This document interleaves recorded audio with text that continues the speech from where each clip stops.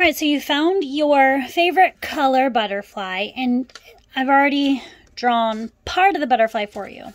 You're going to take your scissors and you're going to cut on the black line. It's folded, okay? Don't unfold it. Cut on the black line.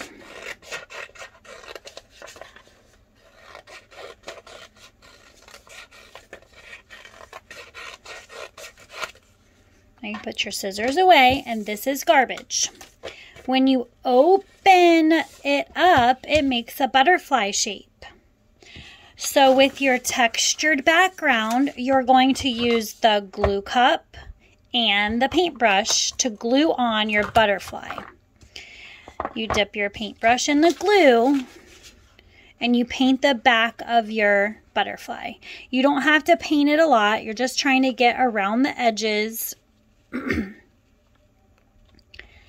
this is just one step for today. We still have to decorate our butterfly. So we're going around the edges of our butterfly with our glue.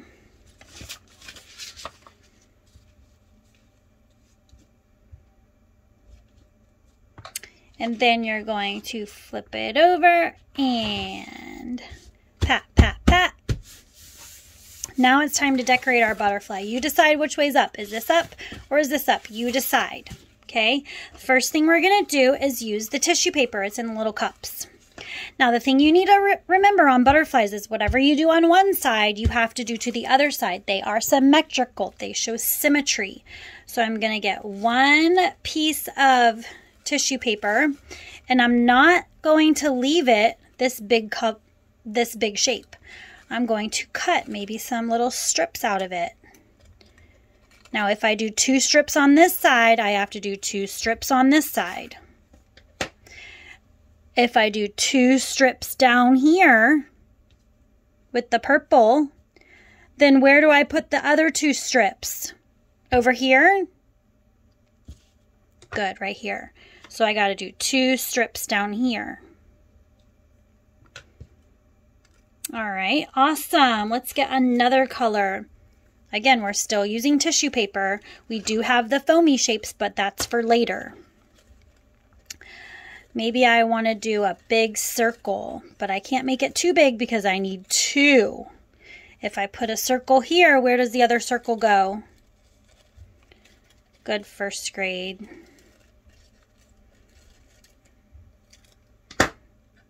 All right, so I'm going to put a little dot of glue there and stick on my blue and put a little dot of there and stick on my glue. Ooh, that's looking good. It's the same on both sides. Let me get another one. I can put all these little foamy or the tissue papers back in. Make a triangle and a triangle. Now look at this. Let's make sure they're the same size. Yeah, they're the same size. I'll put one triangle right here. And I'll put the next triangle right here so that it shows symmetry. All right, we did 1, 2, 3. We need one more. We want to do 4 symmetrical shapes on our butterfly with our tissue paper. I'm going to do a square this time. 2 green squares.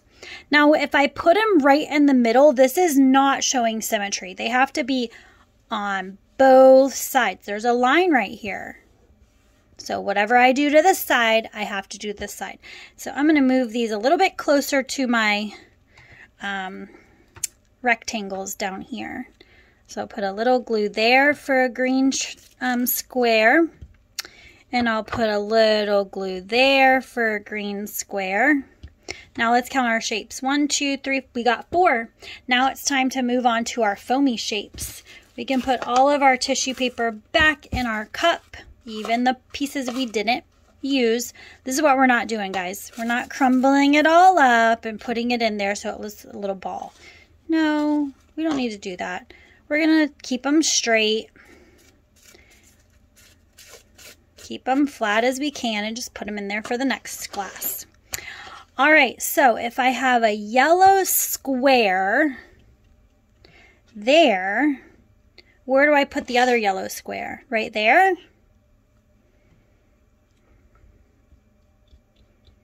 Good job. Yep, we have to do the same thing to the other side. If I put a red triangle here, I need a red square right there, right?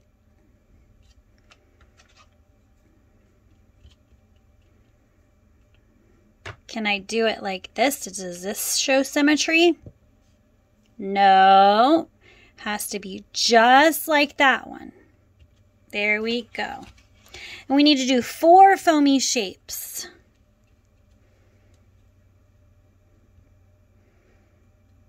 So let's count my foamy shapes now. 1, 2, 3. I need one more set of foamy shapes.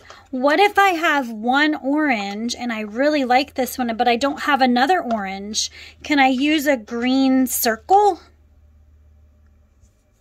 No.